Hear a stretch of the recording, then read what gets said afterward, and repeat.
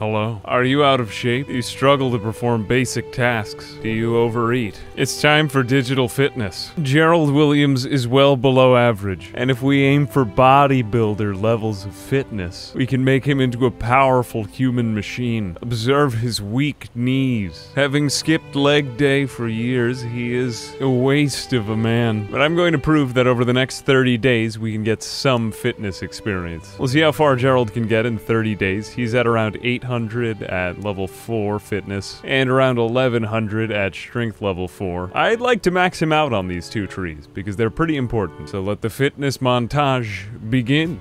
The first day yields delayed onset muscle soreness, fatigue, and a balanced diet consisting entirely of cabbage. The pain is severe, so much pain that it's yielding boredom and depression, but it's making for gains. Still no appreciable gains, but cross-training yields results. The pain has become too brutal to complete any more fitness for today. Apparently, I also can't sleep from the pain, so I need to just wait it out. When the pain becomes too unbearable, we go for a run, and we're actually breaking some new ground. The goal is to be constantly in motion or actively resting. Not a moment can be wasted. Whenever I'm not exercising, I'm planting. The food I eat will help me make greater gains. Cabbages contain protein, and the rain is muscle milk for my soul. And when the pain, exhaustion, and depression have subsided, it'll be time for bed. Work builds character. Character builds huge quads. My cabbages have rotten, but my depression is already maximized. All I see are gains on the horizon. The rotten cabbages yield sickness.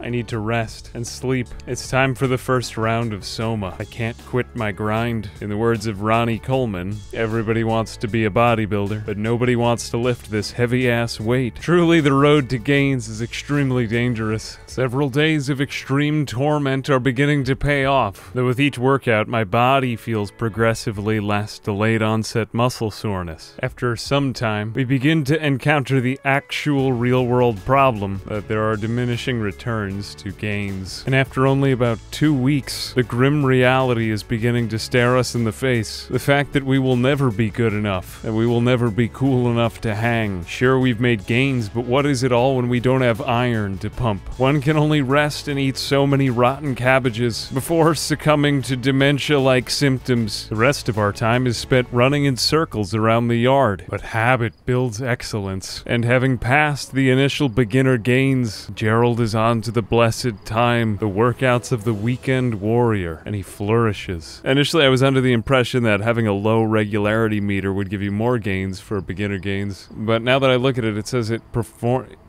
that it improves fitness when performed regularly. So I'm still making gains, so I'm just gonna keep doing it. Although I need to switch to worms as a food source. Each day we have enough time to sleep twice and complete 2 sets of each of the exercises. Based on what I'm seeing, it seems like squats and sit-ups give you fitness, push-ups give you strength, and burpees give you bulk. Knowing this gives me more control over the process of making gains. And it makes sense that if we gain fitness before strength, we should probably make gains faster. The reason being that we exercise until we're out of breath, which is governed by fitness. Now, nearly half a month spent doing burpees next to my bed. It's all going to be worth it in the end. Each day I feel I have to improve, and after nearly 3 weeks have gone by, after all this time, Gerald is finally about to reach fitness level 5. It takes him only about 20 days of training. While this doesn't really show anything different, it does mean that he runs out of breath more slowly. We'll next get to strength level 5 and have his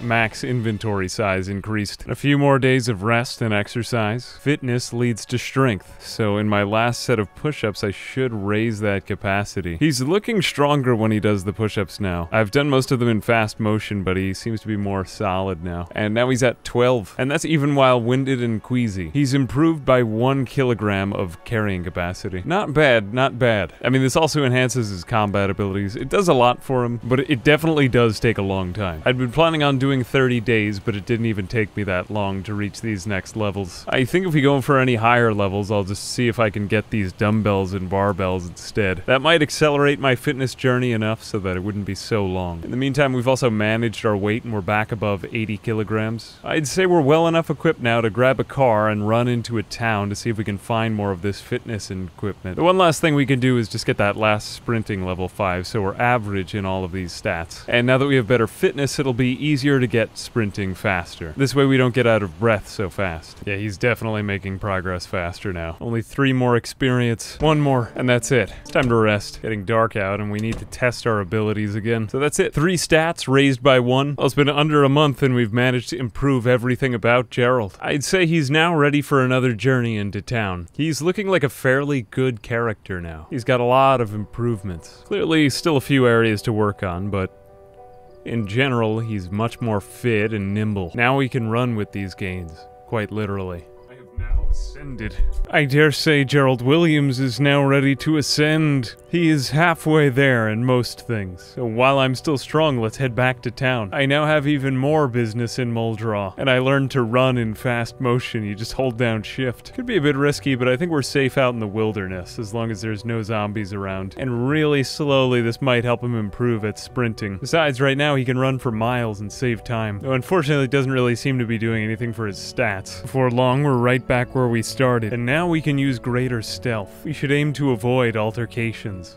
And under the cover of fog, we have a great way to get back into town. But although I'm stealthy, they aren't. Well, as far as I can see, we don't have much choice left. We need that car battery charger back if we want to get back into town. But it seems like just about every square inch here is occupied by Zeds. At least I'm good at sneaking, and it looks like we've still got a remainder from before. That's why I'm so elusive. It pays in such situations to have endurance, and know when not to panic. They're all moving to the south. I can't really tell why, but I'm okay with that. And we've avoided detection. Recovering our old items, we should be able to get back, but not without some company. I lost my duffel bag too, come to think of it. There we go. It'll be heavy, but we can make it. And in fact, I have one last stop here. I'd made a mistake when I first visited ᛤASCENDANT. I thought that the only gas station in town was in the middle, but it turns out there's one more to the south, right here. And although it's not great, it is a gas station. There's also a few interesting haunts down here in ᛤASCENDANT. You just have to know where to look. The abandoned warehouse. This is my main target. Not a big fan of the color, but it'll get me around these farmlands. I still don't think I can get back into ᛤASCENDANT. Maybe it'll be something I need out here, though. After all, there is a lot of land, but it's unclear how far we'll be able to take this car. I think we'll park it here. I'll travel the rest of the wilderness on foot. Where I'm going, you need only stealth, and the cover of evening and night should grant us that. Well, it turns out that this neighborhood was an unlikely treasure for me. Our pack is now filled to the brim with canned goods, and we can proceed on to the real prize. Over on the north side of town,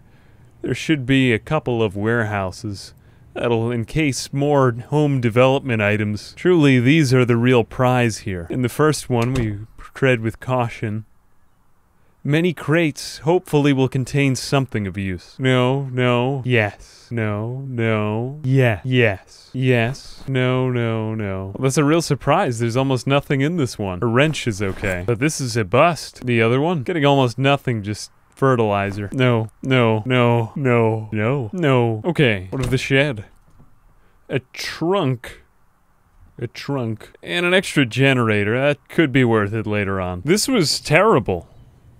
Everywhere is terrible. I don't know what's left for me in this world. It seems every place is overrun. It's time to beat it. I feel like going home. There's still so many unanswered questions I have. So much to do. We can load up the trunk and drive away.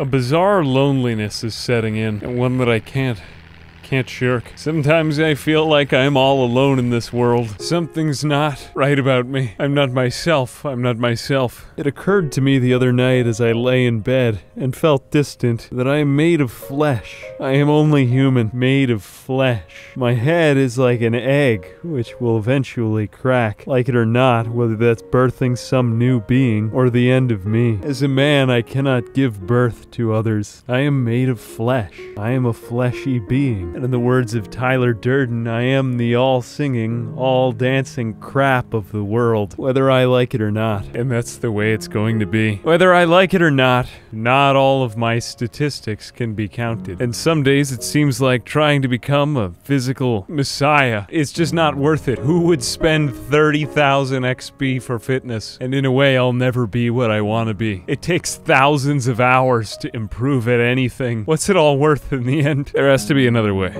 There has to be another way. Yeah, I can't take it anymore. Gerald's right. We need to farm stats to feel good about ourselves anymore. I have an idea. I'll get started on a project. It must be somewhere around here. Ah, I know where I put them. Saw. Where did I put it? It must be somewhere. McCoy. That's where I left everything. A dream I left in the past. Now, reignited. I will restore my father's house. What's gone now can be reclaimed. I just need another chance. Oh, the fool I had been. Thinking all these years I'd find the answer. Ooh, fuck. Thinking all these years I'd find the answer within, when in reality, the one true love lay without. I will rebuild my father's house, nail by nail, board by board. Say only the word, and I'll be there. I should not have done that. It's gonna take some work. Oh, thank God. I will rebuild my father's house, one fence at a time, whatever it takes, and replace every destroyed wall with a good one anew. However much it takes, whatever I do, I will bring sanctity to what was once defiled, removing the old and ushering in the new. Ever since I got moved here, I've had this on my mind practically the entire time. This house really needs to be rebuilt, and it seems like a good excuse for Gerald to level up his carpentry. And little do many people know, but this actually leads to one of the most overpowered ways to play the game. I'll probably show you in a few videos, but you can take out all the staircases in town. I think the sledgehammer has to be one of the strongest items in the game. It can basically get you away from any horde. So one night of sledging all night, and that leads to a gutted house. And I think that takes out everything that was burned from the original downstairs. I've still got to do the upstairs. We have to be more careful to not fall up here. We can actually walk out onto the roof. Try not to sledge the floor. Well, we've now taken out almost everything from the original upstairs too. Definitely still a little bit more work to do. I work for my family, and I take comfort without the need of a reward. Hard work is reward enough in and of itself. But like I said, there is the slow, gradual reward of carpentry skills, and in time this will pay off. Gerald Williams, you truly are too pure for this world. Help us to be more like you. Guide us in our errors. He truly is a selfless man. I will rebuild my father's house no matter how many days it takes. No matter the pain.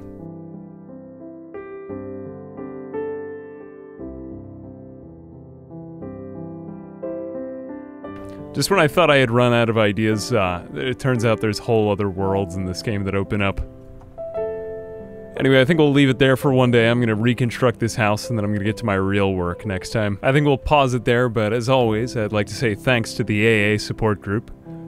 You really do keep me going, and I appreciate it. Like I said in the last few videos, we've been streaming a little bit more to Twitch, so if you want to come hang out, we'll either be playing Project Zomboid or something else on there, so I'll leave the link below.